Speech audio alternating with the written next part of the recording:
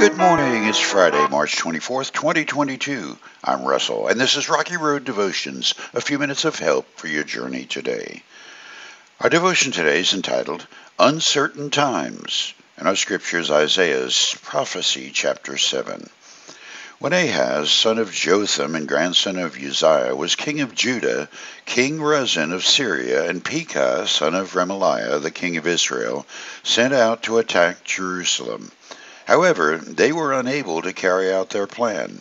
The news had come to the royal court of Judah: Syria is allied with Israel against us. So the hearts of the king and his people trembled with fear like trees shaking in a storm. Then the Lord said to Isaiah, "Take your son Shear-Jashub and go out to meet King Ahaz. You will find him at the end of the aqueduct that feeds the water into the upper pool, near the road leading to the field where cloth is washed. Tell him to stop worrying. Tell him he doesn't need to fear the fierce anger of those two burned-out embers, King Rezin of Syria and Pekah, son of Remaliah. Yes, the kings of Syria and Israel are plotting against him, saying, 'We will attack Judah and capture it for ourselves. Then we will install the son of Tabeel as Judah's king.' But this is what the sovereign Lord says: this invasion will never happen. It will never take place. For Syria is no stronger than its capital Damascus, and Damascus is no stronger than its king Rezin. As for Israel, within 65 years it will be crushed and completely destroyed. Israel is no stronger than its capital Samaria, and Samaria is no stronger than its king Pekah, son of Remaliah. Unless your faith is firm, I cannot make you stand firm." Later the Lord sent this message to King Ahaz: "Ask the Lord your God for a sign of confirmation, Ahaz. Make it as difficult as you want, as high as heaven or as deep as the place of the dead." But the king refused. "No," he said, "I will not test the Lord like that." Then Isaiah said, "Listen well, you royal family of David. Isn't it enough to exhaust human patience? Must you exhaust the patience of my God as well? All right then, the Lord himself will give you the sign. Look, the virgin will conceive a child. She will give birth to a son and will call him Emmanuel, which means God is with us."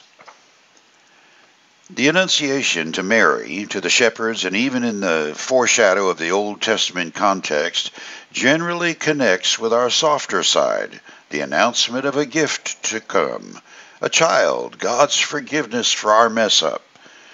We don't usually associate the Annunciation with confusion and uncertainty, but that's because we know the rest of the story. We're 2,000 years on the other side of Mary's pregnancy and all the confusion from which it was sprung.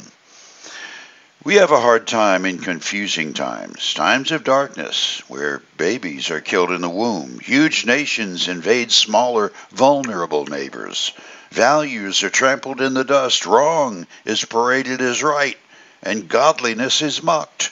And then connecting the dots to God's will and perfect plan being birthed. These days certainly qualify as confusing.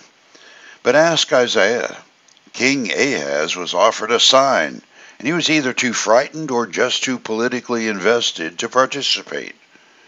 The prophet said, "Okay, you're too fragile for this faith stuff. God's going to speak it clearly. A virgin's womb will bring the answer to every problem you think you have." For you today, sometimes, especially when the entire world and all you call holy has gone upside down, it's hard to imagine God is bringing forth something wonderful from the mess. In confusing times, when we can't understand what God is up to, just keep your attention on Scripture, prayer, worship, fellowship, and serving Him. If He can bring His salvation to a virgin in a manger, what's going on today doesn't give the Lord any perspiration on His brow, and it shouldn't destroy peace in God's family either.